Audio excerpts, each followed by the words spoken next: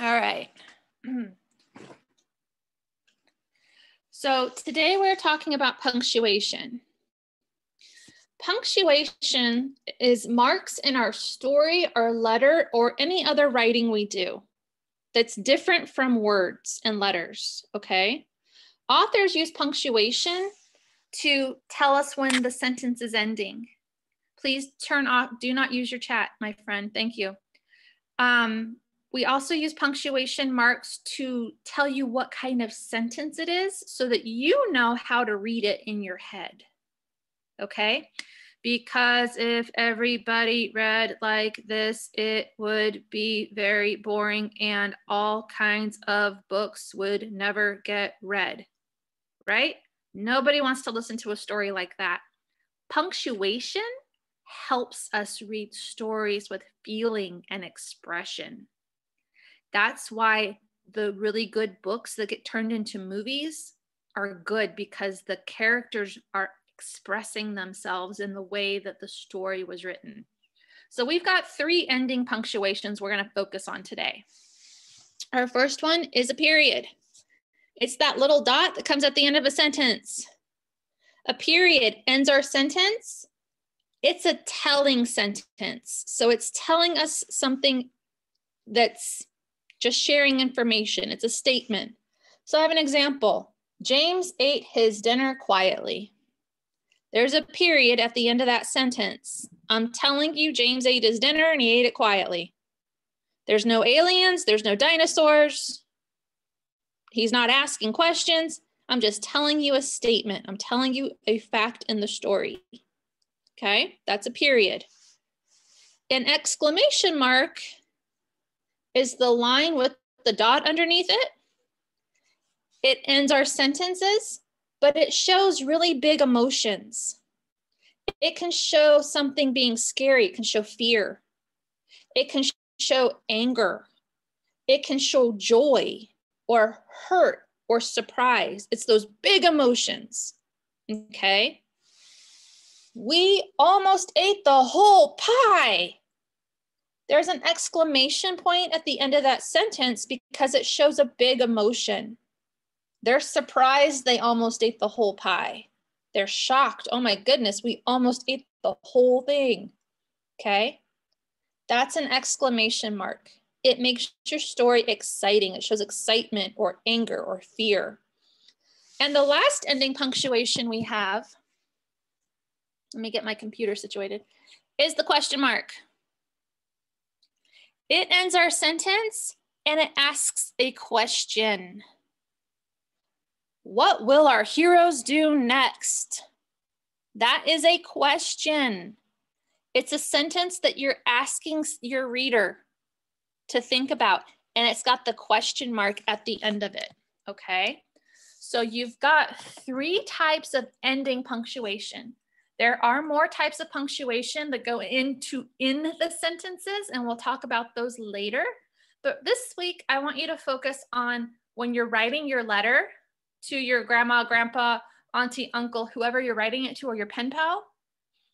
When you've got a sentence, you end it. You remember the punctuation mark. My name is Astrid, period. I flew on a rocket ship to Mars, exclamation mark. Have you been to Mars? Question mark. You're changing your tone in your writing, and that punctuation mark is going to help you with that, okay? So we have our practice page for our ending punctuation. We have some sentences that need a mark at the end. We need some sort of punctuation at the end. So it says, complete each sentence with the correct punctuation. Each answer will be one of the following, and it's either an exclamation mark, big emotion, a period, I'm just telling you something, or I'm asking you a question and using a question mark, okay? So we're gonna do number 1 together. So find number 1. It says, Kyle loves to help his dad cook dinner. Am I showing a big emotion with that? No, not really. Am I asking you a question? Kyle loves to help his dad cook dinner. No, that's not a question.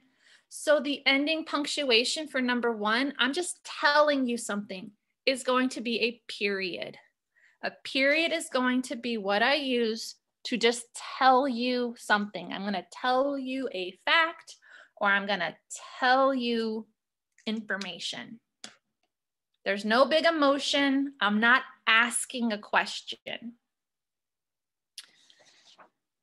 Number 2 says, what do you think Kyle and his dad will cook tonight? What do you think? That's a clue. Am I showing big emotion? Am I angry or joyful or shocked or happy or hurt? No, not really. Am I just telling you something? No, because I have the words what. What is a question word?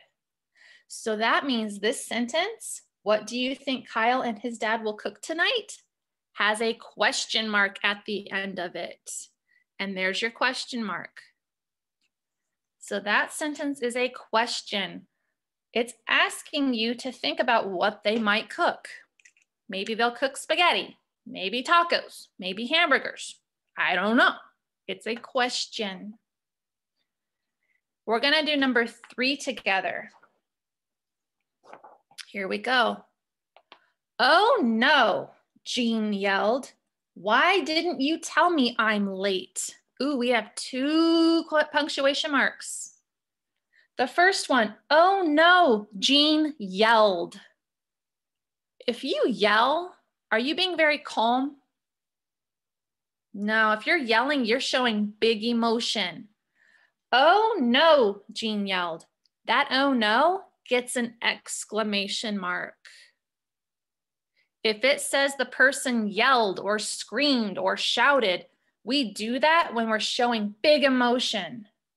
Maybe we're super happy or we're excited or we're angry. It sounds like Jean's a little bit angry in this one. That's a big emotion. Okay, so oh no, exclamation mark, Jean yelled. The second part of the sentence is, why didn't you tell me I'm late? That's not a statement because I have why in word. Please make sure you don't touch your computer keyboard. Thank you.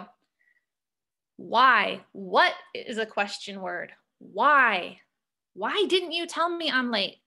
That's a question. So we've done number 1, 2, and 3 together. I'm going to read the sentences for the next 6. You go ahead and figure out what you think that punctuation mark could be, and you do it on your own. Number 4, would you like to play tennis with me? Number 5, please close the door.